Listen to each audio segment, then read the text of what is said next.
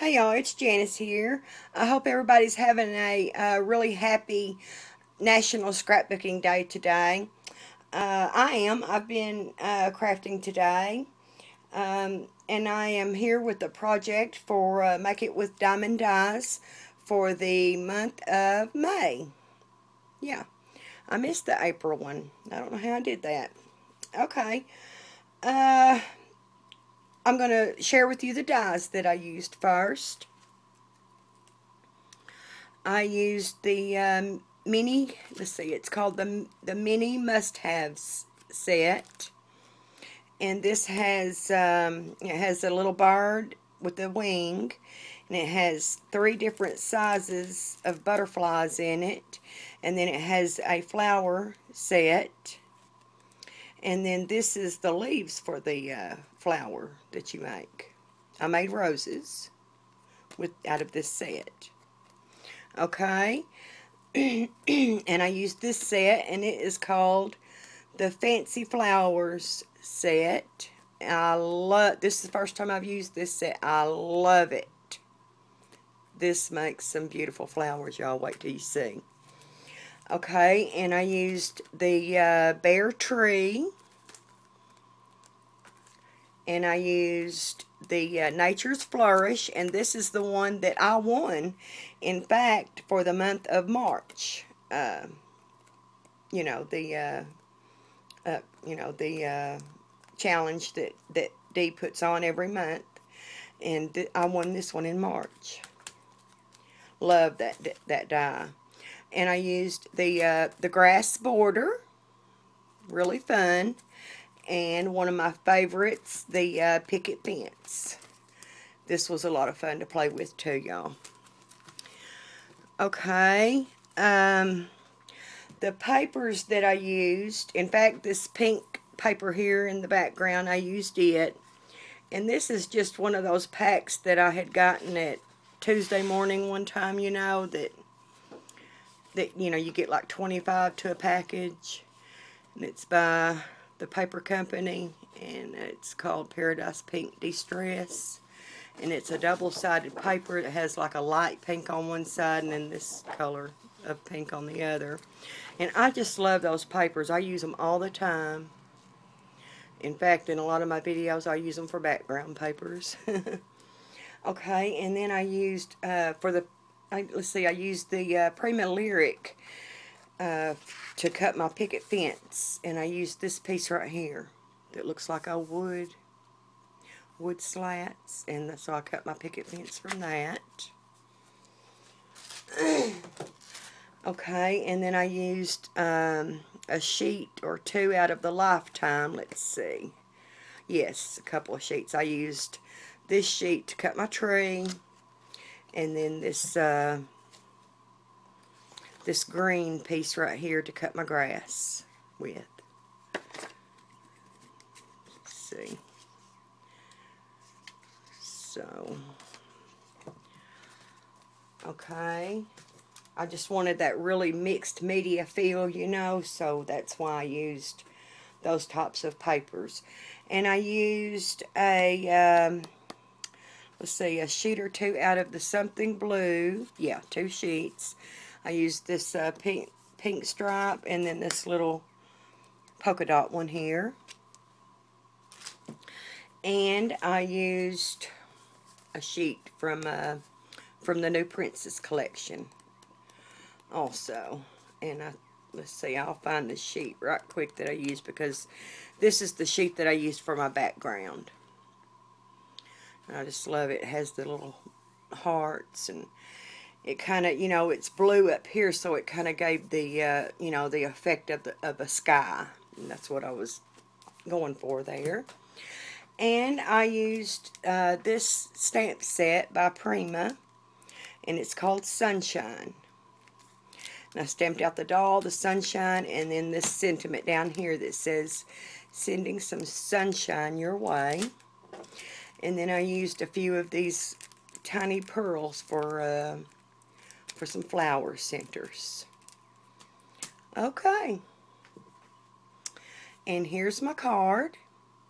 I started out with the corrugated card base from Michael's. And I just whitewashed it with some gesso. Just the front and the back. Oh, and let's see. Let me just lay that down.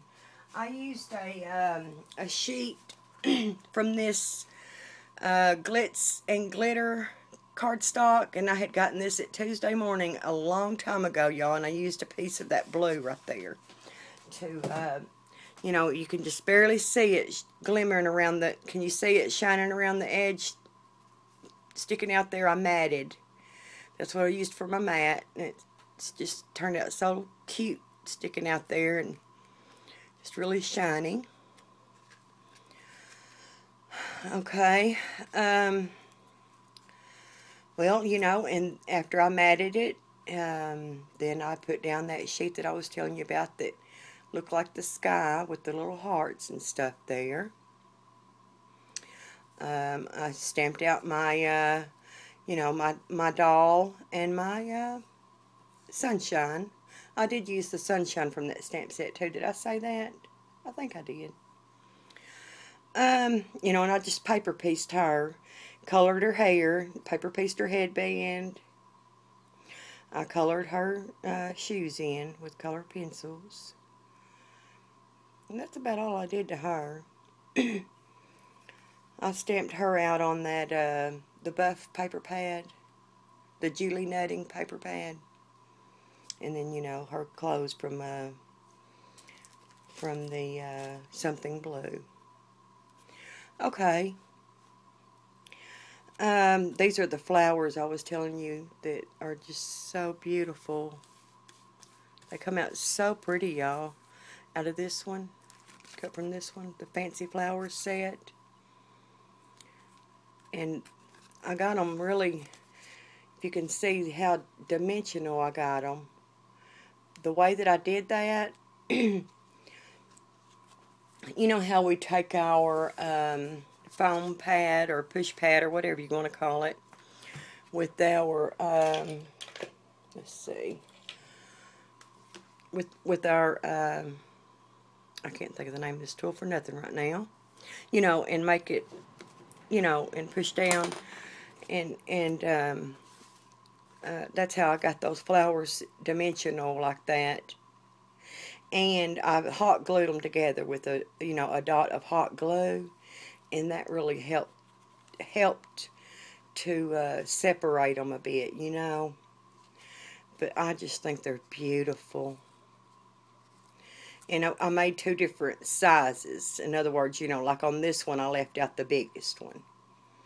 Okay, and on this one also, I just left out that biggest one to, you know, get some different size there. And, you know, the fence, let's see, I cut the fence with the paper and a lightweight chipboard.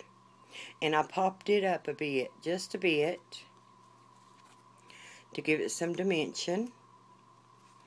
I put just a little bit of walnut stain ink on the edges, on a couple of, you know, just a few edges of the fence to give it, you know, just a little more dimension. And these roses, I made those with the mini must-haves die. And Dee over at Diemond, over on her YouTube channel, Diemond Die's YouTube channel, she has a tutorial on how to make these roses, and so I followed her tutorial, and they came out just gorgeous. And this is one of the tiny butterfly from the must-have set. And I put those tiny pearls in the center of these flowers. And then this is the Fancy Flourish, is that? No, it's not called. Nature's Flourish. That's the Nature's Flourish. That's the one that I want, and it is beautiful. I love that. And I don't even have that adhered down. I just have it intertwined in the fence, and then, you know, adhering these roses on top of it, you know, keep it from moving, of course. Okay, and then my tree is a dogwood tree, a pink dogwood tree.